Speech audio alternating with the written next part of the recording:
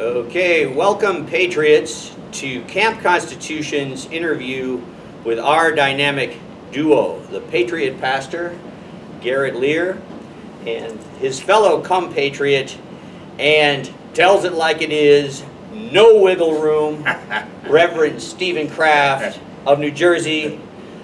Starting with you, Reverend Kraft, are you originally from New Jersey, sir? Yes, I was born and raised in New Brunswick, New Jersey, October 10th, 1943, in St. Peter's General Hospital.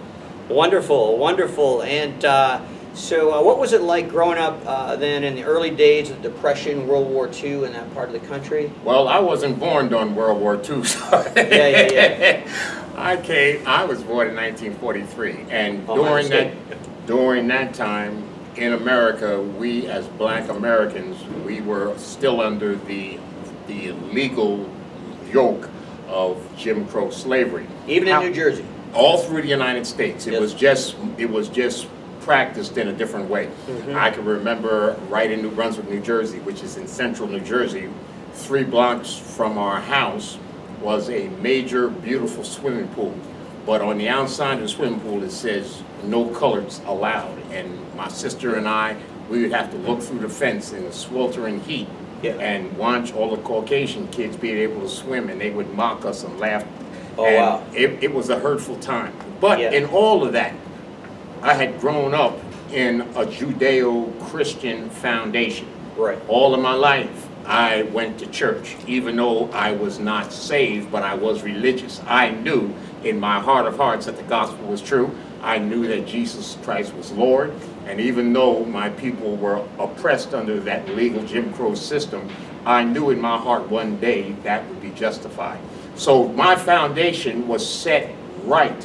Why? Because our nation, the United States of America, was built on the foundation that all human beings were created equal by their Creator with unalienable rights, the right to life, the right to liberty, and the right to pursuit of happiness. So I had a good foundation, even though my particular culture at the time was under the yoke of illegal laws that denied us those rights.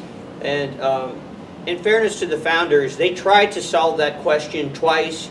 At the Declaration of Independence, they could not. They tried again at the Constitution, and they knew this would lead to a lot of problems later on, but they did set that train called America on the train that would move towards freedom, on a track that would move down that way, and but not without us working for it. And I guess in the Bible it says we got to work for these things, you know? Exactly. And see, the problem we have today, because one of the original sins of our great republic was the sin of racism and slavery, what has happened? The Bible is clear. The Bible says, whatsoever man soweth, that shall he also reap. Yes, sir. And what has happened in America today, from pre-Jim Crow and slavery days till now, what has happened is the sin of slavery and the sin of racism and these things of racial hatred and all these have shifted from one race to the other. So now what we have is that same spirit that oppressed the blacks back in the day, now that same spirit is oppressing the whites today. Right. So what we have to do is we have to place ourselves under God, white, black, Hispanic, and we must say we are Americans. Americans first, yes. We are Americans. We are Americans. For example, many of my people in my culture take the title and embrace the title African American. Well, that's really wrong. That's really a misnomer. Why? Because Africa is not a country. Africa is a continent. Yes, sir. Africa is a continent. None of us that are Americans were born in Africa. Yes, sir. We were born in America. Now, black Americans is a legitimate title, but African American is not, because we are not Africans that happen to come to America. Amen. We are Americans that have an African culture and African heritage. See? So what we have to do now is find people of every ethnicity that think correctly, that love their nation, and that say, first and foremost, we are one nation, Americans. Yes. United under God with liberty, indivisible, and justice for all. Yes. We have to do that. And as a black minister, and as a minister of the Black Robe Regiment, this is my message, and this is the reason why people like myself, like-minded, like you, Mr. Moore, like the Patriot Preacher, Yes. Reverend Lear, we have got to go out in one accord. That's why it's so important Right. that we expose salt and pepper. Right. See, to make this thing clear that there is no division between people who love God versus people who don't. Very good. And so you can say that you were, even though you experienced that discrimination, it helped in your character building. It helped in making you a fighter for justice in the long run. Exactly. That's exactly. the way that God shapes us. So we each have those challenges. And now I'm going to shift over to this side to talk about another set of challenges. And there's one story that I particularly like. Tell us, Patriot Pastor, where were you born, and a little bit about your upbringing. Well, I was born in the Lexington. I say the Lexington because when it comes to American history, it's not Lexington, Kentucky, or Lexington, Virginia, or Lexington, Tennessee, or Lexington, Ohio. All those places are wonderful. Lexington, Nebraska, where the cradle of American liberty is, or the shot heard around the world. So I actually was born there in 23 Reed Street. I date my birth from my conception, which was in October of 1947. I do that because I believe that the Lord showed me years ago, not only from the Bible, but also our foundational documents like the Declaration of American Independence, life, liberty, and the pursuit of happiness, that our founding fathers were very concerned with life. And if we are not safe in our mother's womb, If we're not safe in our mother's womb, then none of us are nobody's safe safe anywhere. anywhere. And that is proving to be true so much. And of course, the other point, and I'm glad that you brought that out, Tri-Corner Tom, because the issue of the Bill of Rights applies to us all. It's a Bill of Rights, and it's not conveyed upon us or bestowed upon us by government. They're human rights that the Lord has endowed us with. And as Americans of all people, we should understand that, even with our, and as Reverend Kraft has been sharing some of the idiosyncrasies of our culture. Right. It's a fallen world, and we've had mistakes. The wonderful thing that I'm proud about in America is we have an endeavor to solve these problems. And speaking of your upbringing, before we get off that topic, and rights and what shaped you as men, I'd like to hear that story about your struggle with injustice with the gang in Lexington, how you tried to remedy it in several different ways biblically, and what it ultimately came to behind that Minuteman statue. Well, a lot of people have said, gee, I wish I could be as tall as you. I said, well, it has its advantages, it has its disadvantages. The disadvantage of it was when I could never get away from playing sports. You know, people always would want me to play sports, and I was actually for a while a wrestler, a heavyweight wrestler there at Lexington High School. And one day, one of the big tough guys in town who wanted to prove to his gang that he was tougher than me and he had big biceps and whatever, so he challenged me in the field house in front of all the students and the coaches and whatever to a wrestling match, figuring he was going to pick me up, throw me down, and tear me up. Well, he didn't. I pinned him in 90 seconds, and he was very embarrassed, and so we're running around the field house doing laps. He came up behind me and he cold cocked me. In other words, he hit me from behind, practically knocked me out. My eye was all swollen, whatever, and what happened was from then, I mean, this guy pursued me, persecuted me all over town. With a gang of people, With not a just gang of him. people, never himself, never alone.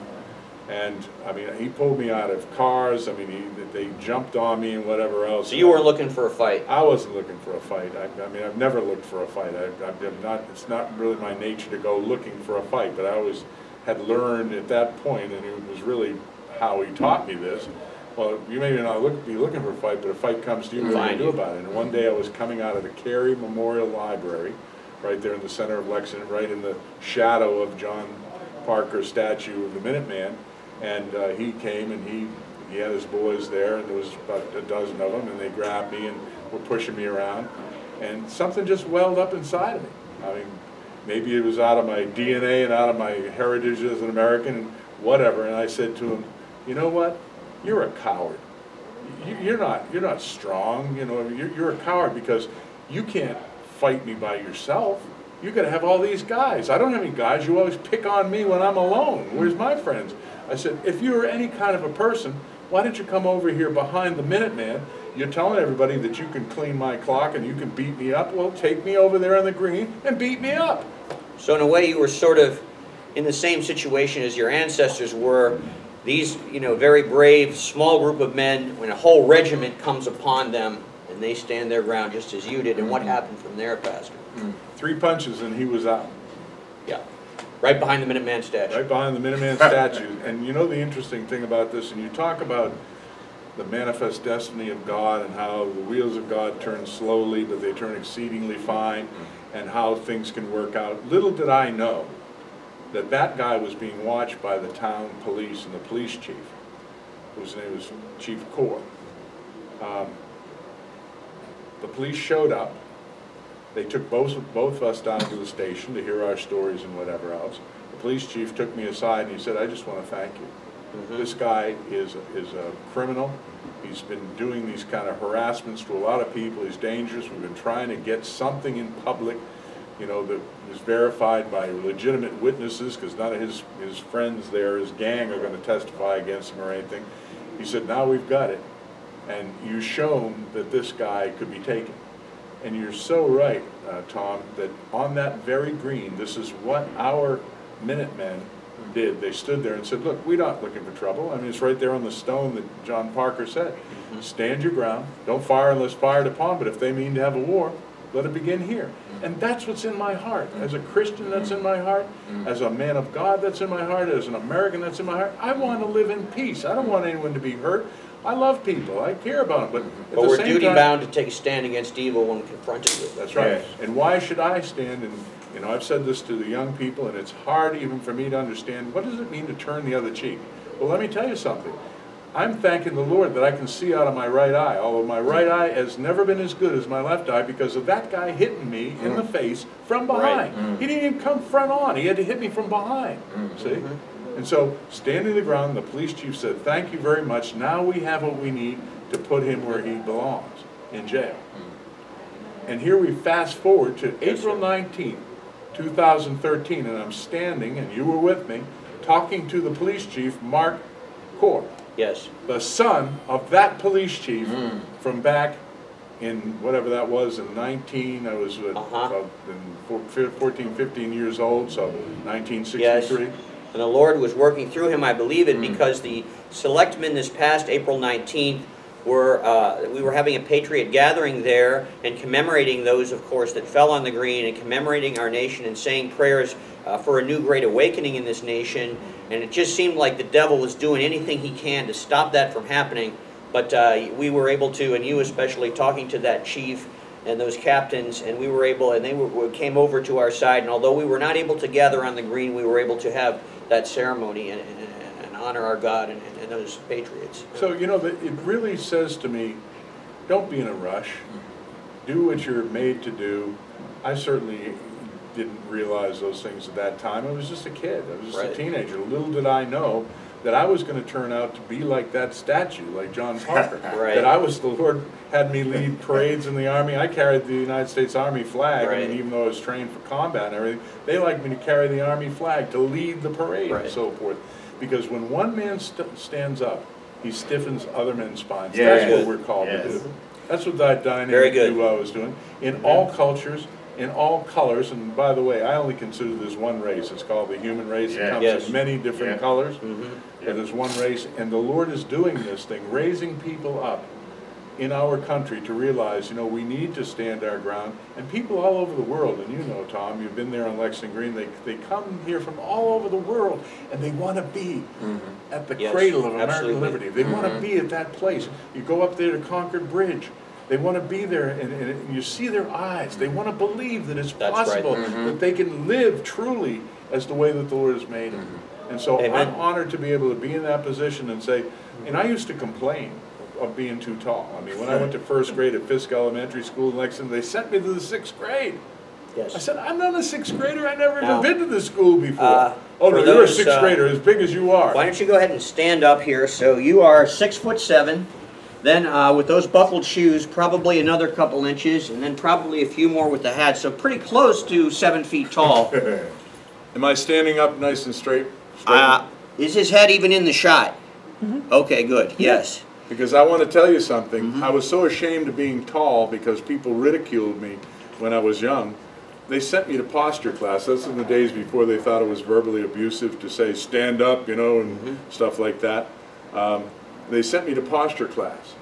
And I still would walk around like this. It wasn't until I got to the military academy and they came over and said, you'll stand up. You'll stand at attention until you learn to stand up. And I said, well, I guess I'm going to have to stand up. Right. You know, make a good target. Right? Very good, sir. Okay, we'll sit back down. And you mentioned the call.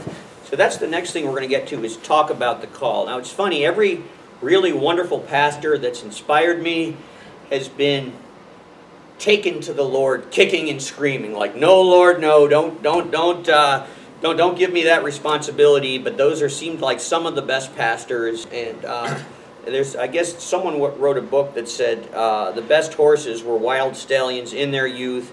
And so going back to Pastor Kraft, do you want to talk about exactly the circumstances and how you got the call to our Lord and Savior's mission?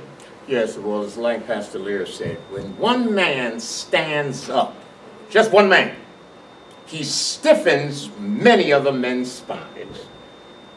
I was a drug addict, a heroin addict, shot dope every day when I came out of Vietnam from 1967 to 1976. Why? Because I had that inferiority complex that was fostered onto me by believing the devil's lie about you're black, you're second class. I believed that lie and I medicated myself with hard narcotics to dull the pain.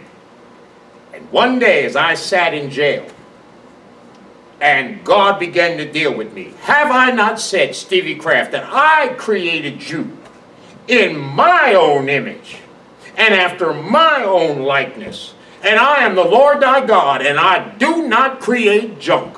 And say not that what God says is clean, like he told Peter on the roof at Cornelius' house, that you dare say is unclean. Wow. And I said, yes, Lord.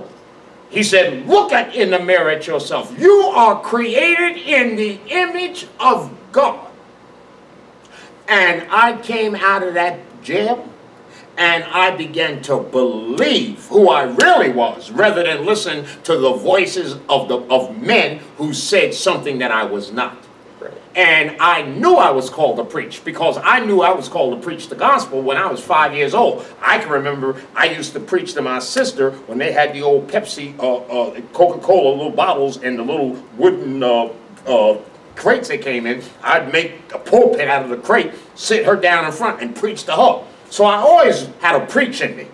But the thing of it was, once I got grown and I took on all these evil attitudes because of sin, I didn't want to hear anything about preaching. That was the last thing I wanted to hear. I wanted to hear, I'm getting out the army, I'm going to New York with my first cousin, I'm going to kick up my heels, I'm going to shoot dope, I'm going to get those pretty ladies, I'm going to do my thing. Don't tell me that, no Jesus, no church, no, I don't want to hear preaching, I don't want to hear that. And that's just what I did. But God was faithful, because my brother, Gary Sanford Kraft, my two first cousins, Herschel Frank Howard, and Jimmy Van Dyne, Jimmy the Weasel Van Dyne, all three of us were shooting heroin every day. Jimmy is dead, Gary is dead, and Herschel is dead. They weren't doing anything that I wasn't doing. They're dead. Yes, sir. And only the grace of God kept Stevie Lewis Kraft alive, because God knew my heart, and the Bible says the things that God foreknows, he sanctifies. Praise the Lord. God sanctified me. He foreknew me. He foreknew that one day I would give my heart truly to Jesus Christ, that I'd get past the religiosity of the Baptist church and traditions of men and all these things, and I would be a true minister of the gospel. He raised me up. I got myself clean in 1978, never put another needle in my arm from that day to this. Praise the Lord. Went to Bible College, Central Bible College, Springfield, Missouri, graduated in 1989. Went then to Harvard University School of Divinity, graduated in 1996 with a master's in divinity, and then God sent me right back to Missouri, to the capital of Missouri, Jefferson City, to work. One question before we move on. So my ancestor, Thomas Dudley, was a founder of Cambridge and Harvard University, along with his neighbor, John Harvard. He was the governor who signed the charter to Harvard University, and their original mission statement was Veritas Christo et Ecclesiae, which means the truth of Christ, who is the truth, for his church. And of course, in 1843, when the Unitarians took over, Jesus was removed from the motto, at least the public displays on the motto. And so can you tell us, and Harvard is so important educationally, everything flows down from Harvard in this nation, has always been the leader. What did you find? Was your faith reinforced? Was it challenged? What did you find at Harvard Divinity School? It was reinforced and challenged at the same time. It was challenged because I knew what I was getting into when I got accepted to go there. See, the whole motif of Harvard is when ethnicities, when Hispanic or black ethnicities come into Harvard University, they want to flip them into a world philosophy of Marxism, socialism, and liberalism. Even if they're at the Divinity School? Yeah, the Divinity School is the main purveyor of that mess. Because if they can get you to believe a theological lie about religion, then the rest of it is a cakewalk. When they accepted me, they thought, oh, he's going to be a good one. Oh, he can preach. We'll make him the next Jesse Jackson. I got up in there and they found out, oh, he's one of them black conservative Bible thumping. Oh, we got to get rid of him. They worked on me for 3 years. My first advisor in my first year in the MDiv program was a woman, I won't call her name because she's probably still up there. I know she's tenured. But she was a staunch feminist lesbian. And I'm a black conservative Bible-believing preacher. So you knew how we flew. We had a problem from Jump Street. She was determined to get rid of me. And I was determined I wasn't going anywhere because God opened the door. So we went back and forth, but she wasn't able to get rid of me, put me on academic probation, but God sent another professor there, who I will call, whose name was Arthur Dyke. He is now retired, I believe. He was an evangelical Christian. He helped me to maneuver through that madness of the 3 years on the MDiv, and I was able to graduate. As a result of that, and my name is blacklisted at Harvard. If you go up there tonight and say, do you remember a crazy black preacher named Reverend Stevie Kraft graduated in the class in 1996? I said, yeah, we know him. We know all about it. That you can take to the bank. But anyway, I went out to Missouri, went into a Department of Corrections, and was the chaplain for 7 years at the Missouri State Penitentiary, where God took me right back into that environment, working with other hardcore criminals, teaching them the truth about Jesus Christ. And saving them by the power of that Holy Spirit. That's the only thing. Exactly. And now, since I left there, what I'm doing is a lot of speaking on these issues, because most people today are deceived. Most people really do not most people have no knowledge of what this country was based on. They have no knowledge of the foundation of this country. That's why you can have people who have come to America or who are born in America who have prospered and taken advantage of the prosperity and fruits of America, and yet have the audacity in the same breath hate America.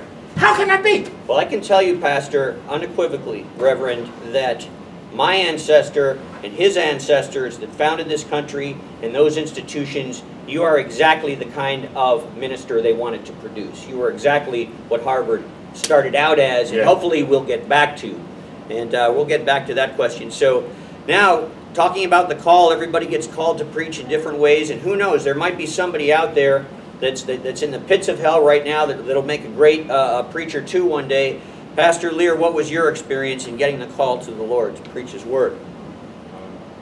At a family dinner at my house where there was a lot of arguing going on, I just was so disconcerted about that, of the family having that kind of attitude. I went in my room and I was sitting at the end of my bed. I was 6 years old. And I just, God, why am I in this family? How did I end up here? And I'm not saying that if you were sitting in the room with me, you would have heard a voice, but I heard a voice say to me, you're mine, you belong to me. And I have something for you to do. And it was interesting because I looked out my window, 37 Coolidge Avenue in Lexington, and there was an oak tree there, and it was like the branches were waving at me like this. That stuck with me, and a lot of what Reverend Kraft has shared as his testimony is interesting. I never hit up heroin or anything like that, but I certainly did a lot of drinking and drugs, and of course a lot of chasing skirts. I mean, I didn't end up in Vietnam. I had gone through the military academy and got commissioned, and thought I was going to be ending up in combat as a platoon leader in Vietnam, and got injured at Fort Bragg, and they decided to discharge me. So I said, well, people have been telling me a big guy like you ought to go to Hollywood. So I went to Hollywood, and next thing I know, I'm, you know, in the thick of that, and the opportunity to try out for the... Not exactly the most Christian town in America. Not at all. I mean, and it's worse now, I'm sure, but it was really bad even then in the early 70s. And I was up for the part of Superman that Christopher Reeve had.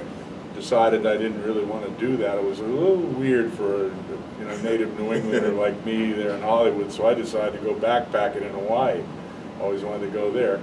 And that's really where, and I had been raised somewhat religiously. I won't say my parents too much, but, around the extended family. I am a descendant of several preachers.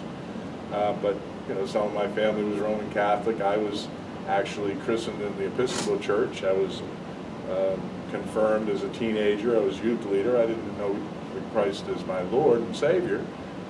Knew very little bit about the Bible, but it's just interesting to see how the Lord puts a call on your life there and fulfills it, even in the midst of a lot of times when I was doing crazy stuff and endangering my own life. It's like something would come over me, and I know it was the hand of the Lord saying, go to bed. In the morning you get up, you'll be better. But the day came when the Lord, while I was in Hawaii, saying, you know what, you've been leading people astray. You're more like a guru than you are, a real leader like that for Christians and leading in a godly way. And I really had to make a decision, and I am convinced, and that was at the end of the 70s, and I'm convinced that if I had not accepted Christ as my Savior right then to fulfill the calls on my life, I probably would have died right about then. Because it was like I was leading people astray, giving them the attitude that many of the liberal leftist people in a lot of the churches do now. Oh yeah, anything you want to do is fine. Let it all hang out. It's okay. I mean, because God's love, right? Right. Which obviously He is, and there is the scripture that tells us God is love, but we also know that He's a righteous God, and He's a holy God, and He says, I want to make you holy, and you can't do that on your own. That's only through Christ. And so when I accepted the Lord, the first thing that I had a hunger for, okay, instantaneously, I had no more hunger for smoking cigars, cigarettes, booze, drugs, or anything like that. I just wanted to read the Word of God. Wow. And the first year that I knew Christ as my Savior, and people ask me, and I've been through Bible college, I've been through some graduate school, because I had a Bachelor of Arts degree from Vanderbilt University in speech and department, speech and drama department there. None of that means anything. The thing that meant the most to me is 12 times in the first year I was saved, I read the Bible. Wow. Genesis 1:1 to Revelation 22:21. Before long, I mean, I'd read the Bible through hundreds of times. I've read it in 18 different translations.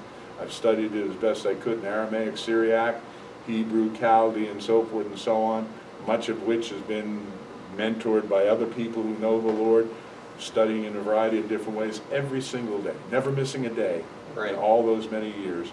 And the Lord has done a marvelous thing. Because it's a wonderful thing to know that you're not here by accident. Right. My mother died drunk in a car accident, and I thought probably that's going to help me. I mean, it happened to me. My father probably would have died drunk, although he was not the same kind of drunk. He was successful in business, as a lot of my family were, but they were, drinking all the time. My father went to heaven from his deathbed because he accepted Christ on his deathbed in the hospital, with me leading him to the Lord. And so everyone is here, whether they think they were born out of accident or not. Nobody's an accident. Right. God has a manifest destiny for us. It's a God incident. It's a consequence. And I'm just honored. My greatest honor here is to come to places like Camp Constitution, look out to these young people and say, you know what? Don't be foolish. Don't live that kind of life. Don't be sold on, the party-hardy life, because you may not know, and I had to tell my own children this, you may not survive, just the way Brother Kraft has been sharing here about the 3 people that were dead, brothers, cousins and stuff. I've got lots of people too. I mean, the issue of even in Vietnam, a lot of my friends, their name's on the wall. Why I get spared? Because I went through Special Forces training. I was A+201 file. They spent 4 years and money on me and everything else. and I don't go to Vietnam. Right. That was the hand of the Lord, because I probably would have gotten over there and stepped on a punji stake or blown up with a claymore, turned the wrong direction or something. So people, and I hope this gets across in our interview, this camp constitution is so important. Yes. Because not only does it teach true biblical Christianity, but we're teaching that our country was started by Christians, the only Christian nation in history.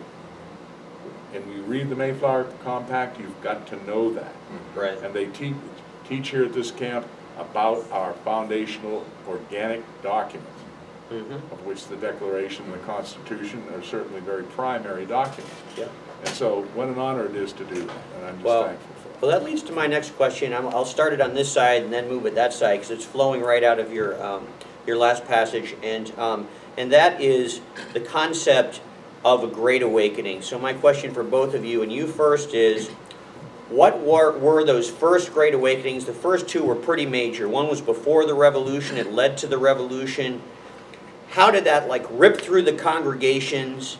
And what were the pastors like that were moving around this land? And how did we get this consciousness of a union, of being one country and not separate colonies? And then how can we get that back? How can we set off such another great awakening to the power, truth, and love of Jesus Christ in 2013? What would that look like? Is that possible? I have to pray and believe it is. But you first, Pastor, what did it look like then, and what's it going to look like now? Because you preach for a great awakening, and those who want to see it, go to Water from the Well at YouTube, and the Patriot Pastor Speaks, Lexington, April 19th, 2013, year of our Lord Anno Domini. I was there. It was a great honor, and I hope this great awakening catches on. I have some doubts, but what did it look like then, and what's it going to look like now if we can get it back? Yes. That's the answer to your very comprehensive question, and now let me flesh out the yes part of it. Is it possible for a great awakening? Of course. I mean, the power of Almighty God, and if you go to Mount Vernon and see that George Washington believed in the resurrection of Christ, he had it etched in his tomb right there in granite. The power of the resurrection. Now, that may not be good science in some people's estimation, but it is good theology, and it is true. So if the Lord can change us in the twinkling of an eye, if he can take those dead bones and dry bones and bring them back to life, if he can take those that have been gone for a long time and they're nothing but dust and ashes in the earth and bring them back to life, well, certainly he can revive his church. We're under judgment right now, aren't we? Well, there's always judgment, because God is not only our Savior, but if you look at Isaiah 33:22, he is also our judge and he's our lawgiver. And so at the same time, while he's always willing to offer mercy, he is judging. There's judgment built in, because when people are sinning, they're bringing the judgment upon themselves. But the Lord is faithful and just to forgive us our sins if we'll confess them, and cleanse us of all unrighteousness, what we're told in Scripture. So the first great awakening, and this is a point of the first great awakening, I have many times read to people, narrated the sinners in the hands of an angry God. People don't like that kind of talk in 2013, but let me tell you something. They didn't like it back in Northampton. Right. They fired him from his church. But you read that, and the first time that I ever read it, I said, if I wasn't already saved, two things would have happened. One of two things would have happened. I either would have gotten saved when I read this thing, or I'd be really upset, because the gospel is an offense to those who perish. But what happened to that first great awakening, a lot of people don't realize, was it had a lot to do with the Salem witch trials. There was tremendous tragedy that happened there. Lies were told. The enemy had a real foothold. Good people were persecuted. People were executed and so forth.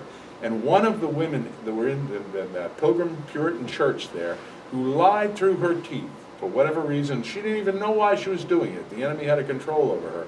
This woman left the town and traveled the whole country. She never got married, and of course, being a barren woman, so to speak, in those days in particular, not having any children, no family to support you later in your life, was a stigmatized. She came back to that very church when she repented. She said, I don't know what I did, but it was wrong. I lied. Lord, forgive me. That started the first great awakening, not just the preaching of Jonathan Edwards. And then we go to other great awakenings. The thing that I try to encourage people today is, if you got to be awakened, that means you went to sleep. Yes. I'm awakened. You're awakened. The nation. He's awakened. Fortunately. We're the three of us sitting here. We're awakened. Yeah, amen. We're fire starters. But our nation, Many of the people in our nation are asleep, and some of them will stay asleep, but it doesn't take a majority to prevail. It just takes an irate minority willing to set brush fires in men's minds. So said Samuel Adams. And when he's looking at the situation, gee, everybody doesn't want to break off from Great Britain. Everybody doesn't want to go in this war for independence. right? And so the issue of whatever number Great Awakening we need, it's not only needed, it's possible. And what do I advise people to do? First and foremost thing is get on your face, get on your knees, pray, fast, seek the face of the Lord, what 2 Chronicles 7:14 says. And there's elements there. Now, I'm not a legalist, and I'm not somebody who's a formula man, but if the Lord says you need to, if my people that are called by my name will humble themselves and pray, and seek my face, and turn from their wicked ways, then will I forgive their sins from heaven, and then will I hear their prayers, and I will heal their land. If we don't do that, we're not going to get that.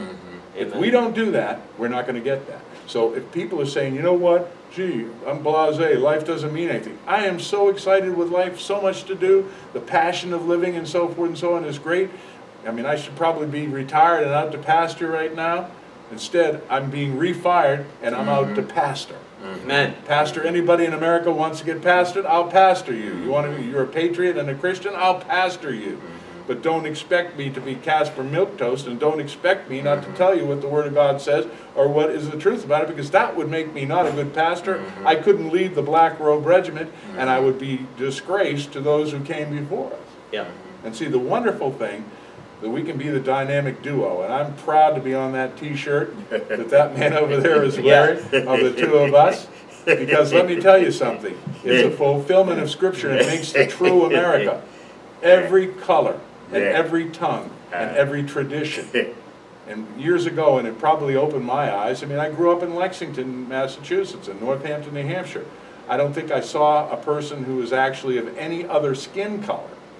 Till years, I had a friend who was half Chinese, and that was about it, until the later years when I went down to Philadelphia and whatever else.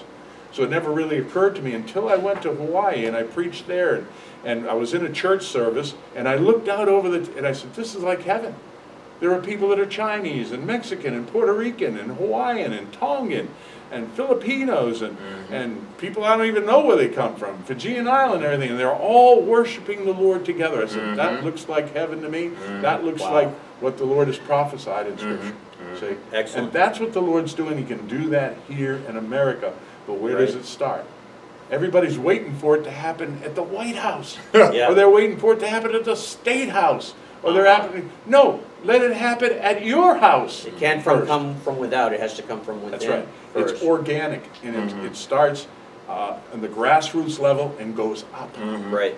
You know, instead of the idea, let's change up here. Everybody's waiting for something. Don't wait for anyone else. And the wonderful thing is this: even if other people won't go, we used to sing. In the old days, we used to sing the song, "Though none go with me, still I will follow." Yes. Though none go with me, still I will follow, and that's my commitment.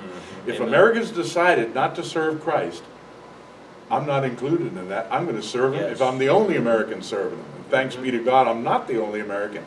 And like what the Lord said to Elijah, when Elijah had a tremendous victory on Mount Carmel, comes down, goes into depression, goes and hides in a cave, and the Lord said, what's the matter with you, Elijah? Come out of that cave. I'll feed you. You need some rest, you're tired out. Yeah, but Jezebel wants to kill me, and Ahab wants to kill me. Don't worry about that. I'm the only one serving you. No, you're not. There's 7,000 in this land. Well, let me tell you something. I've traveled from the east to the west, the north to the south. I know this country. I love America. Don't try to talk me out of not loving America. I love this country, and I know this country. And we got a whole lot more than 7,000 that have not bowed their knee to Baal in this country. And I'm calling on them, come on out, stand up, say what needs to be said, and don't be afraid. How many times are you going to say, don't be afraid? 2 Timothy 1:7, don't be afraid, don't be afraid, don't be afraid, don't be afraid. That'll be equal to first chapter of Joshua that says, be of good courage, be of good courage, be of good courage, be of good courage. Amen. And Reverend Kraft, the gates of your esteemed university, as the quote from Proverbs about righteousness. Proverbs 14:34. Righteousness will exalt a nation, but sin, that's the contrast, is a reproach to any people. So if I would paraphrase that, I would say, righteousness under God will exalt America, and sin under God will bring America down. So how do we bring that back to your alma mater in specific and to America in general? What the vision that I have, that I want to see God, if He so wills it, and I believe He does, to bring all of us together, is to see a spiritual revival happen right there in that prestigious university. Yes. Harvard University. In fact, I would like to see it right there in the midst of Harvard Yard, right in front of the bus of John Harvard, as he sits there in Harvard Yard with that big black Bible that's sitting on his lap.